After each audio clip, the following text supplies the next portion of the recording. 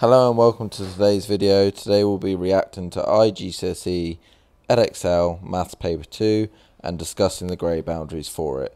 If you didn't watch my video saying that June 2022 was identical to this year's Paper 1, I kind of feel sorry for you. Edexcel should frankly be embarrassed with how similar these two papers are. They couldn't even be bothered to mix it up a little bit, and unfortunately I think it's just going to inflate the grade boundaries even more than they already have been in recent years. Let's have a look at 2022's paper. I can't show you 2024's paper because it's locked, although considering how lazy they are, there's kind of no point because this is basically exactly the same. So this is 2022's paper. So this is pretty much exactly the same as your question 1. Question 2 was exactly the same. Question 3, yeah, okay, yours was a multiply or a divide instead of a subtract for the fractions. You just had a trapezium, you didn't have a rectangle and a trapezium. You had trigonometry, you had a conversion. Exactly the same question. I actually can't believe how similar this question was. Even the format was the same.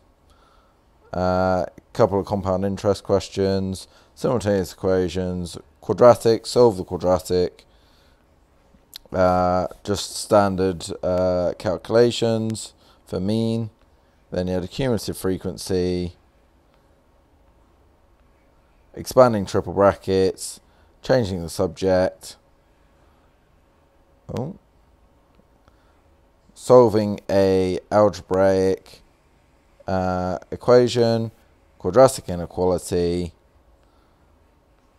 Venn diagram. I actually can't believe how similar these are. I'm looking at the paper right now. They're identical. Bounds question. Even this question where you had to substitute it into the other one. It's stupid. This is a stupid question anyway, by the way. And then circles inside a square. You just had a circle inside a square, not 4 circles inside a square. Vectors was slightly different, but similar concept. You had some linear algebra, which is this, just coordinate geometry. And then you had similar to this, but you had a number in front of a sign, I think, instead of cos. And then you had this kind of equation as well. Yours was root 80 and 30 out the front, I believe. But it's exactly the same paper. Question by question, it's a joke. They should be embarrassing themselves. Hopefully you saw it before. You've done this practice paper before you went into the exam. If you didn't, hopefully it went well anyway. I'm just trying to find the grade boundaries I wrote. Here we go. Okay. Let's have a look at the grade boundaries. Well, you think the most relevant ones were June 2022, considering the two papers were identical. Unfortunately, I don't think they're going to be the same. So, I mean, we're looking at a 9 here. We're looking just over 71% for a 9 in 2022, and about 46% for a 7.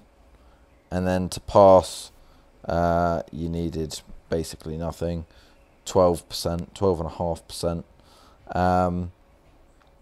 and they've been inflating them year on year, because I mean in 2022 we were still coming out of COVID, so I think they were a bit more lenient with the grade boundaries in 2022, but they've been trying to push them up and up and up, year on year. If I'm being completely honest, I think the grade boundaries are going to be high. They're going to be high. I think this is going to be similar, about 30. I think this is going to be about 45. I think this is going to be about 60. I think this is going to be about 80, 82. I think for a 7, I think you're going to need north of 100. I really do. I think this is going to be 132 for an 8. And I think a 9 is going to be 162. I think it's going to be 162. I think I think it's they were very, very nice papers, and they were basically seen before. Let me know down below if you disagree, agree. Let me know what you think you got. Let me know if you saw my video and you crammed 2022 before you went in. I will be back on results day to see how close I was. Normally I'm pretty good last year. You can go check out last year's video. I think I was 1 or 2 marks out. Good luck with the rest of your exams. Good luck for results day. Remember, your results don't define you. It's what you do with them. Yeah. Have a good day. Until next time. Bye.